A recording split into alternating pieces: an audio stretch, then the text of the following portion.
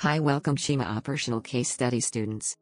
CIMA OCS November 2020, Operational Case Study Pre-Scene was released. This time the case study is called Amazing Beds.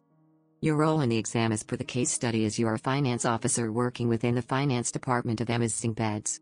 You are principally involved in the preparation of management accounting information and providing information to managers to assist with decision making.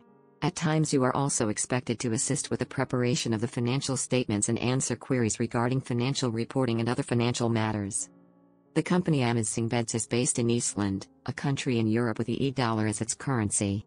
The company sells mattresses and beds through its network of 120 stores, which are located throughout Iceland, and through its own website.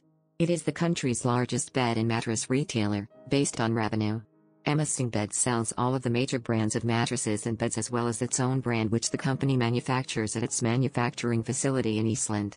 The company does not currently sell mattresses or beds outside of Iceland. For more operational case study OCS November 2020 free resources such as OCS Pre-Scene Analysis, OCS Most Likely Issues, OCS Strategic Analysis, OCS November 2020 Amazing Beds Industry Analysis videos and other materials, check the link in the description for free access. Good luck everyone with your CIMA OCS November 2020 exams. Please like and subscribe the channel for more videos and free resources in the future.